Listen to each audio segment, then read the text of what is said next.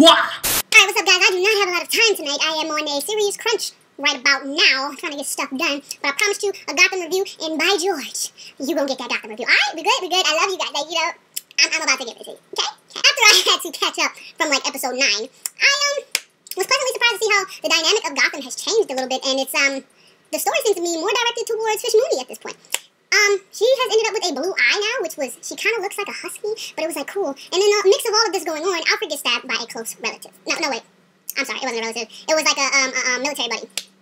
Gets stabbed. There was a tender little moment between, you know, Selena and Bruce, and they hugged, and I love them. I think they're so adorable. I love the chemistry that the little actor and actress actually had with each other. I feel like that's how Bruce Wayne and Selena Kyle would have interacted as children. I think it works really well for the show. It gives a lighter tone to everything that's so dark and grimy about Gotham City. Anywho, to set things straight in Gotham City, Gordon kind of goes out of his way to stick his nose where it does not belong. And when I say stick it where it does not belong, that is up Loeb's ass, Commissioner Loeb's ass. In the process of all this, he asks for Penguin's help to actually find out what Loeb has as like a secret, or as, Harvey Dent, what is his name?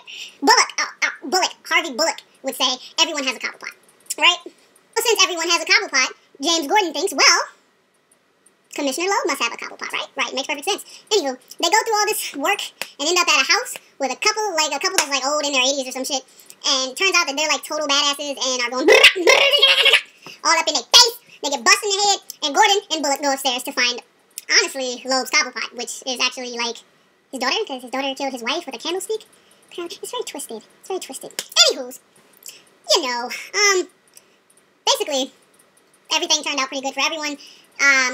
Gordon was able to kind of clear Bullock's record, so he's no longer controlled by the man. And everybody kind of walked away happy. It is definitely one of the better episodes of Gotham, I would say. Next to the episode where, like, Joker kind of showed up. I enjoyed that one, but I didn't get a chance to review it. But it's definitely worth your time. I recommend going to watch it, like, ASAP. I actually really enjoyed it. It was nice to walk away from the franchise and then come back into it and see a different light and see that not everybody, that Gordon's not always going to win, but when he does, he makes sure it counts. So, that's all I gotta say about the episode. I hope you enjoyed this review. Click a like, give me a like, please. Share, subscribe, all that good shit. And I'll see you next time. Alright? Peace, love, and all that good shit. The wolf is out.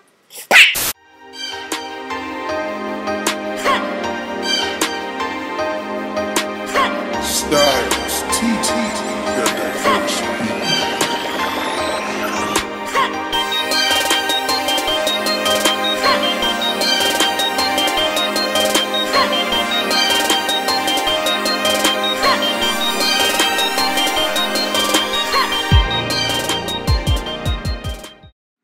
Thank you for watching GeekETV. Yeah, there's no one else like me. Yeah, come back every 6th day of the week to get your dose of nerdy. Hope you like and subscribe to the YouTube just to find the nerd of you.